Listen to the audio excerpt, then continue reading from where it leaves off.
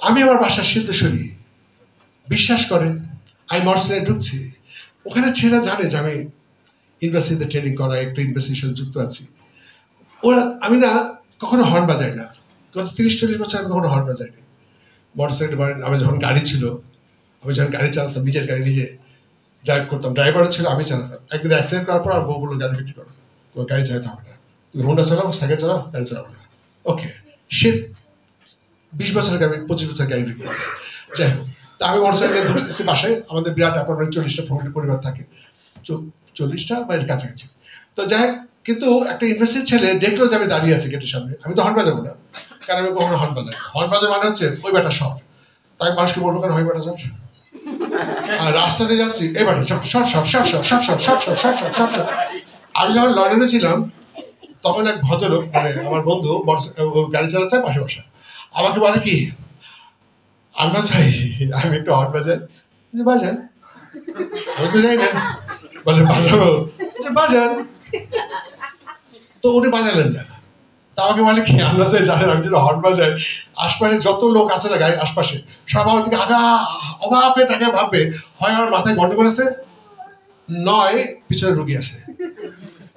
মানে ওখানে কোনো অবস্থা, মানে একমাত্র অ্যাম্বুলেন্স ছাড়া আর ফায়ার ব্রিগেড ছাড়া কেউ হর্ন বাজাতে পারে না। পুলিশ আর কেন হর্ন বাজাতে কোনো দেশে নিষেধ, সব দেশে, সারা পৃথিবীতে।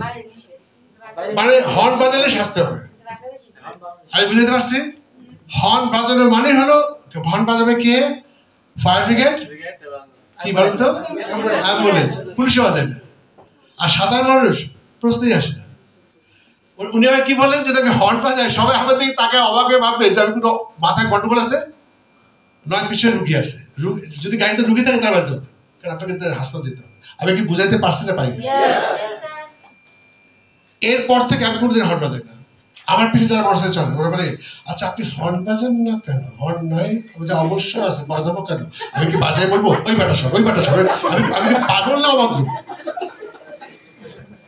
হর্ন বাজানো মানে কি এই বাটা সর নাকি? তাই তো মানে সর বাটা সর বাটা সর বাটা সর বাটা সর বাটা, যেতে দে যেতে দে যেতে দে। কারণ আমার লোক সামনে যে ওর যাচ্ছে না, আচ্ছা আমার সামনে যে গাড়ি ও যাচ্ছে না, তাহলে হর্ন বাজানো কেন? আমি কি পাগল? আমাদের গন্ডগোল আছে কি? আমাকে লেখা থাকে হর্ন বাজানো নিষেধ, আমার প্যা প্যা প্যা প্যা প্যা হর্ন বাজানো নিষেধ, ওই যে আমাদের ফ্ল্যাটেরই ড্রাইভার পাওয়া করছে, ন্যাচারালি পাওয়া তো করবে, সিকিউরিটি ডিস্ট্রাকশন করছে যে আমি আসছি। তো আমি তখন দেখলাম সিকিউরিটির ভেতরে আসতে হয়তো কয়েক সেকেন্ড লাগবে, 8-10 সেকেন্ড। আমি সামনে দাঁড়িয়ে আছি, তো আমি গেটটা করে দিলাম। তো ড্রাইভার যেমন লজ্জা পেয়েছে, পিছনে ভদ্রলোক উনি খুব মুচকে হাসলেন যে ডক্টর আলমাসুর রহমান গেটটা খুলে দিল। আচ্ছা বলেন তো, আমি যে দারোয়ানের মতো গেটটা খুলে দিলাম, এটাই নিয়ম, সারা পৃথিবীতে এটাই হয়। আচ্ছা বলেন তো, এটা আমি ছোট বললাম না বড়? কিন্তু ওই যে ছেলেটা গেটটা খুলে দিল না, এটা কিন্তু ওর দোষ না, এটা তার প্র্যাকটিস নাই। এটা হচ্ছে প্র্যাকটিসের ব্যাপার। আমি কিন্তু ঢং দেখানোর জন্য, দাঁত দেখানোর জন্য বা প্রশংসা করার জন্য করি না, এটা আমার অভ্যাস। অভ্যাস। আমি কি বুঝাইতে পারছি? This is very important. Behave. একটা কথা মনে রাখবেন, এই যে কিবরিয়া ভাই যে পজিটিভ থিঙ্কিং নিয়ে কথা বলেছেন, একটা কথা মনে রাখবেন, আমি শুরু করলাম আলোচনা, আমরা যেমন চিন্তা করব, স্টার্ট কিন্তু আমরা যেমন চিন্তা করব আমি তেমন ফিলিংস হবে। মানে thought we create, feelings we generate, action we perform. তার মানে হচ্ছে আমি যেমন চিন্তা করি, ভালো চিন্তা করলে আমার ভালো লাগে, খারাপ চিন্তা করলে আমার খারাপ লাগে, দুঃখের কথা চিন্তা করলে চাকরির চোখে পানি আসে, আনন্দের কথা চিন্তা করলে আমাদের মুখে হাসি। ক্লিয়ার? তাহলে আমি যদি ভালো চিন্তা করি, আমার ফিলিংসটা কেমন হবে? ভালো হবে। আর ফিলিংস যদি ভালো থাকে, আমার ব্যবহার কেমন হবে? ভালো হবে। আর আমার ব্যবহার বা অ্যাকশনের সমষ্টি হচ্ছে আমার অভ্যাস। একটি কাজ বারে বারে করলে অভ্যাস হয়। তার মানে আমি যে ব্যবহারটা করব, এই ব্যবহারটা হবে আমার অভ্যাস। আর অভ্যাসের সমষ্টি হলো আমার পার্সোনালিটি বা ব্যক্তিত্ব, এবং আমার ব্যক্তিত্বই আমাকে নিয়ে যাবে আমার জীবনের ডেস্টিনেশন বা জীবনের লক্ষ্যে। আমি দেখছি আপা খুব সুন্দরভাবে আমার কথাটা রেকর্ড করবে। Thank you. আবার বলছি, আমি যেমন চিন্তা করব আমি তেমন অনুভব করব। আমি যেমন অনুভব করব আমার ব্যবহার সে অনুভব অনুযায়ী হবে। আমি ভালো বোধ করলে ভালো ব্যবহার করবো, খারাপ বোধ করলে তাই আমি যেমন চিন্তা করব তেমন ফিলিংস হবে, অনুভূতি হবে। যেমন মুড বা অনুভূতি হবে আমার ব্যবহার তেমনই হবে। আমার ব্যবহার সমষ্টি হচ্ছে আমার অভ্যাস, আর আমার অভ্যাসকে তৈরি করে আমার পার্সোনালিটি, এবং আমার পার্সোনালিটি বা ব্যক্তিত্ব আমার নিয়ে যাবে আমার জীবনের লক্ষ্যে। তার মানে আমার জীবনের লক্ষ্য কেমন হবে, আমার আলটিমেটলি ডেস্টিনেশন কেমন হবে, সেটা নির্ভর করে আমার পার্সোনালিটির উপর।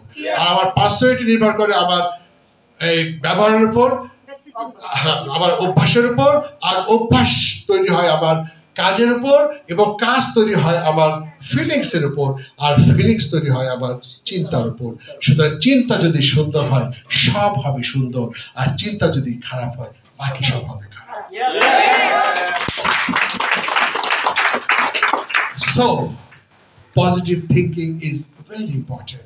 আমি ভালো চিন্তা করলে আমার ভালো ফিলিংস হবে, আর ভালো ফিলিংস হলে আমার কাজ ভালো হবে, আর কাজ ভালো হলে আমার অভ্যাস ভালো হবে, অভ্যাস ভালো হলে আমার পার্সোনালিটি ভালো হবে, আর পার্সোনালিটি ভালো হলে আমার জীবনটা সুন্দর হবে। সুতরাং থিঙ্ক অলওয়েজ পজিটিভ। আর এই জন্যই বলা হয় ভালো চিন্তা করো। এমনকি কোরআন শরীফ রাসূল সাল্লাল্লাহু আলাইহি ওয়াসাল্লাম পর্যন্ত বলেছেন, হয় ভালো কথা বলো, নয় চুপ থাকো, খারাপ কথা বলা যাবেই না। এবং আপনার মধ্যে এই হাদিসটাও জানেন, ভালো চিন্তা করলে একটা সওয়াব। খারাপ চিন্তা করছি কেন, আমি কি বুঝাইতে পারতেছি?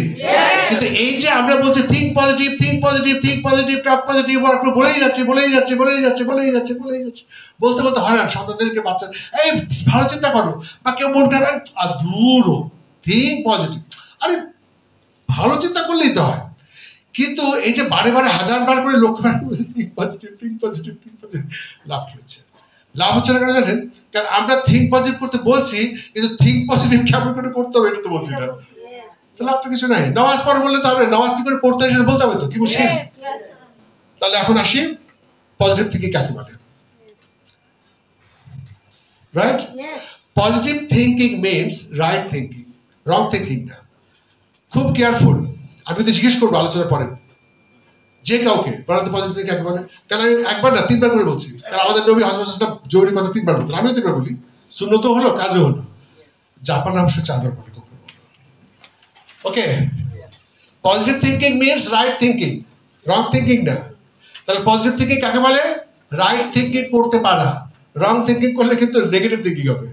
তাহলে পজিটিভ থিঙ্কিং কাকে বলে? হ্যাঁ, রাইট থিঙ্কিং করা, সঠিক চিন্তা করা, যদি বাংলায় বলে। এখন প্রশ্ন হচ্ছে রাইট থিঙ্কিং কাকে বলে? আমি বললাম না, আপনি সমূলে না গেলে, একদম গভীরে না গেলে কিন্তু আলোচনা আপনি বুঝবেন না। তাহলে এখন আমাকে জানতে হবে রাইট থিঙ্কিং কাকে বলে, বা রাইট থিঙ্কিং কেমনে করবো। রাইট থিঙ্কিং মিনস যা কিছু ঘটেছে বা ঘটছে বা হবে, যা কিছু ঘটেছে বা ঘটছে বা ঘটবে, সেটাকে সোজাভাবে দেখা, সোজাভাবে নেওয়া, সহজ সরল মানবে নেওয়া, এটা কি বলে? ক্লিয়ার? পজিটিভ থিঙ্কিং মানে রাইট থিঙ্কিং। তা রাইট থিঙ্কিং কাকে বলে? রাইট থিঙ্কিং মানে যা কিছু ঘটেছে বা ঘটবে সেটাকে সোজাভাবে দেখা, বাঁকাভাবে না, সহজ সরল সোজাভাবে দেখা। ওকে, আচ্ছা বলেন তো কেন সোজাভাবে দেখতে হবে?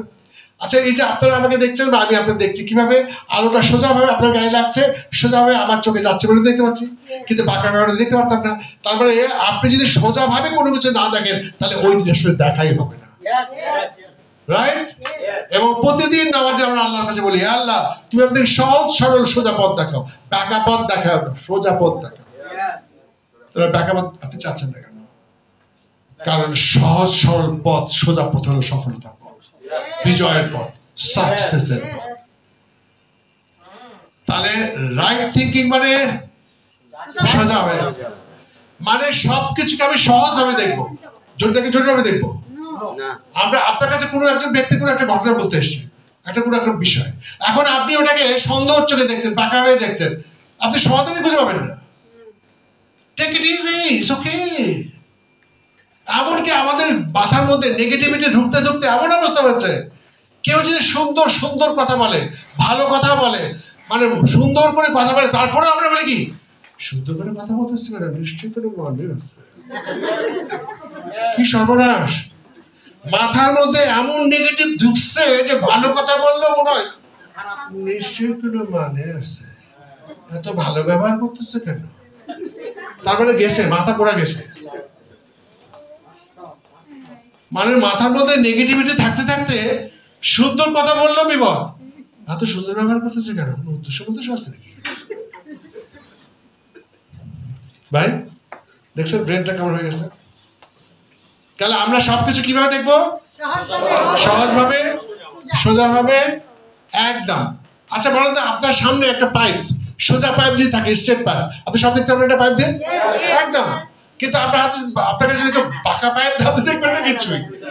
সোজা পাইপ থাকলে আপনি সবকিছুকে দেখবেন, একদম পরিষ্কার দেখবেন। বরং বাঁকা কোনো কিছু থাকলে সোজা হয়ে ঢুকবে। আপনার দৃষ্টিভঙ্গি যদি সোজা থাকে, বাঁকা মানুষ আপনার সাথে সোজা হয়ে যাবে।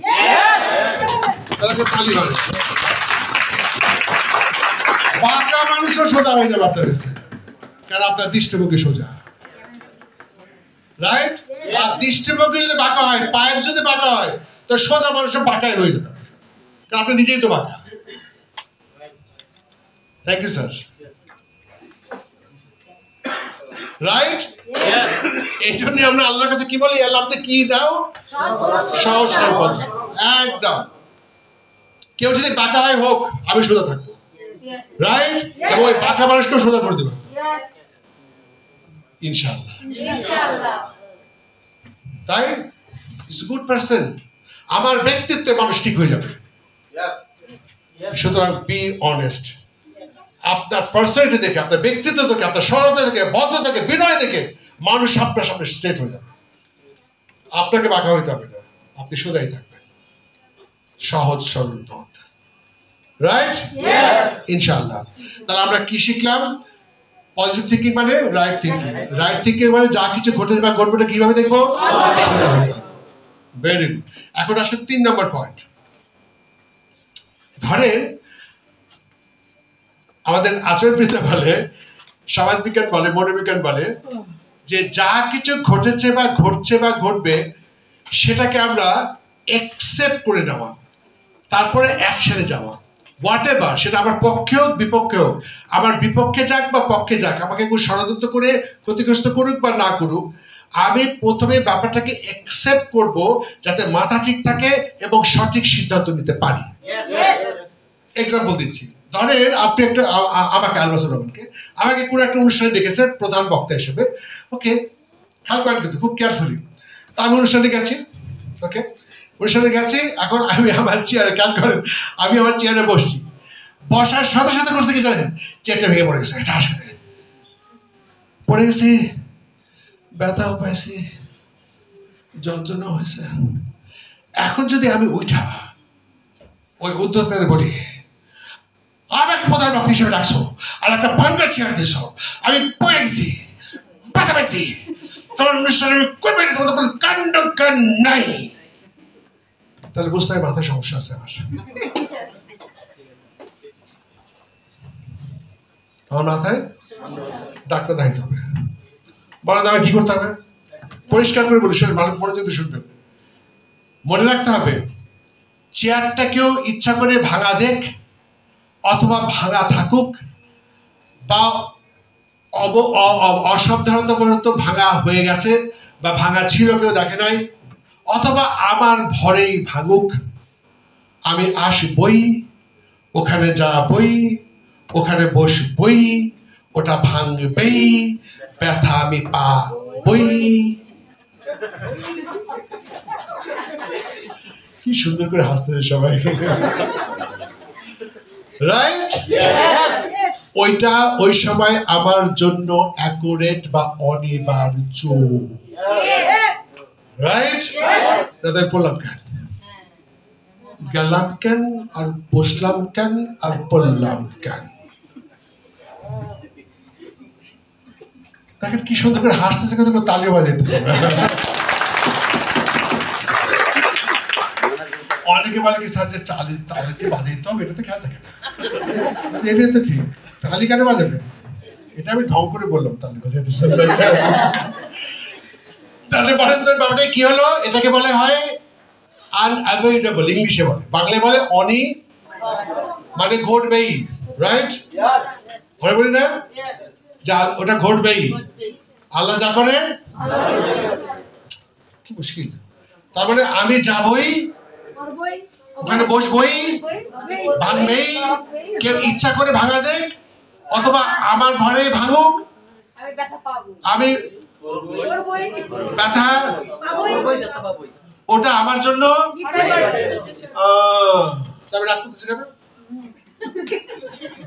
আমার কি করা উচিত জানেন? ওই যে বসছি না, ওই ব্যথা ভেসে উঠে বলতে হবে thank you, I love you, thank you very much, right? এই যে মাথাটাকে ঠান্ডা রাখলাম, এটাকেই বলে আমার পাওয়ার, রাইট?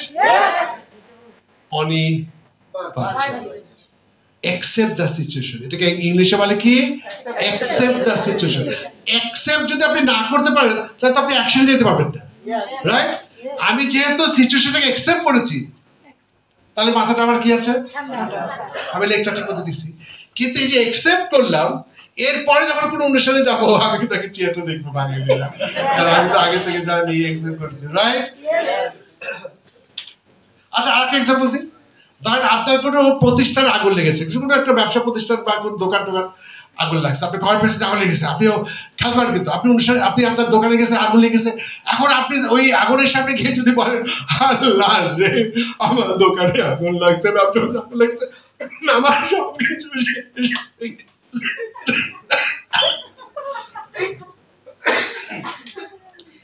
তাহলে আপনার ব্যবসা প্রতিষ্ঠান শেষ, আপনিও শেষ, রাইট? বলেন তো আপনাকে কি করতে হবে? কেউ ইচ্ছা করে লাগাক, শর্ট সার্কিট লাগুক, এমনি এমনি লাগুক, ভুল পরিশোধে লাগুক, কেউ ইচ্ছা করে হোক, আগুন লাগছে, এটাকে আপনি কি করবেন? হ্যাঁ, নিভাইতে হবে। আপনি নিভাবেন কখন? দমকল ভাবে ডাকবেন কখন? যখন আপনি একসেপ্ট করবেন যে আগুন লাগছে, নাকি লাগে না? তবে কাঁদতেছেন না,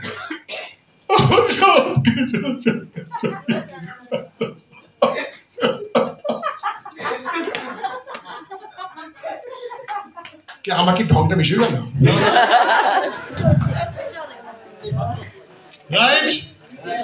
মাথা পুরো ঠান্ডা, স্যার মাথা ঠান্ডা বলে তো আমি সঠিক অ্যাকশন দিতে পারছি, মাথা গরম বলে তো একে পুরো ফিনিশ, একদম।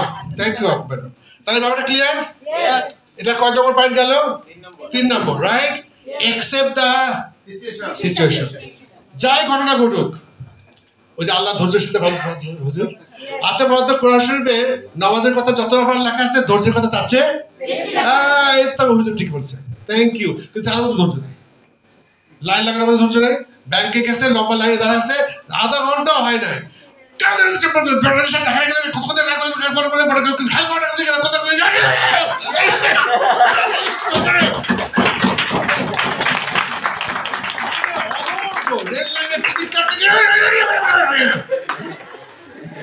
অথচ পৃথিবীর শ্রেষ্ঠ ধনী বিল গেটস বার্গার কেনার জন্য লম্বা লাইনের পিছিয়ে দাঁড়িয়ে থাকে, চুপচাপ দাঁড়িয়ে থাকে আর বই পড়ে।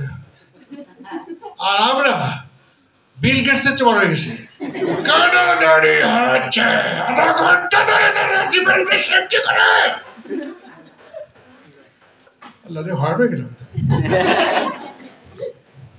লিফটের মধ্যে দাঁড়ায় আছি, আমার আগে চলে দিচ্ছে, মানে কোনো ধৈর্য নেই।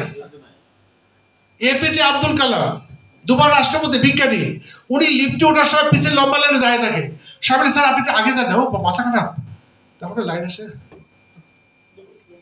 আমরা মুসলমান, আমাদের অন্যতম প্রধান ধৈর্য, ধৈর্যশীলতার জন্য অগণিত পুরস্কার, আর আমরা পাগল হয়ে যেতেছে অধৈর্য, ইনকাম হয় না কেন,